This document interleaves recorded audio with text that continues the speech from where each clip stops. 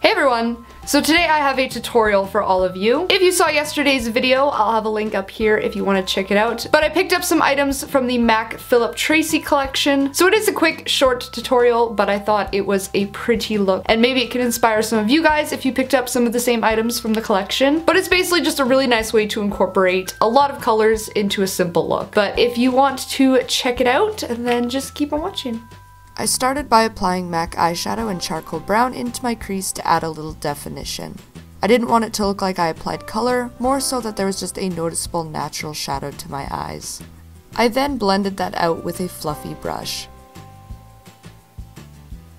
To start the gradient liner, I took MAC's Blue Peep Fluid Line on a small tapered liner brush and placed that on the inner half of my lash line. These liners do require a bit of building for a more opaque coverage. Next, I added Royal Wink Fluid Line with that same liner brush to the outer half of my lash line, making sure to overlap those colors.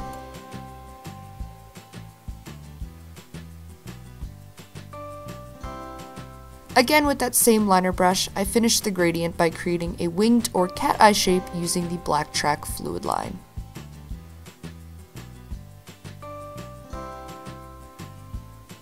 The great part about this look is you can make the liner as thick or as thin as you'd like. Just apply the gradient aspect to your go-to liner shape.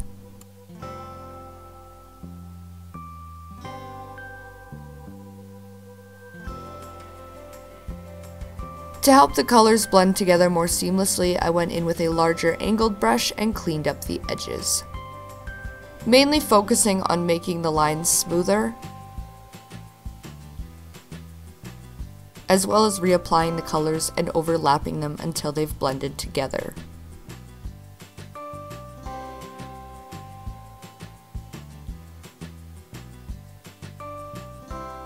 MAC's Black Chromagraphic pencil was my eyeliner of choice, and I smudged that into my lash line with an angled brush.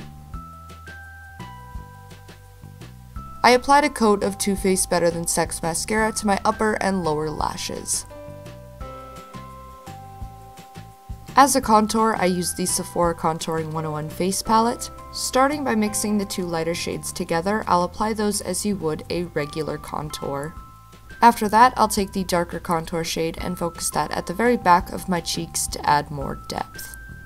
I used Tarte's Amazonian Clay Blush in Celebrated as a blush, and Hourglass's Ambient Lighting Powder in Diffused Light as an all-over highlight.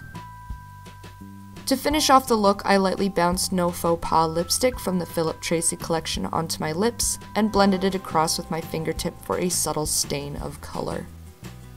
And that's pretty much it. I hope you enjoyed.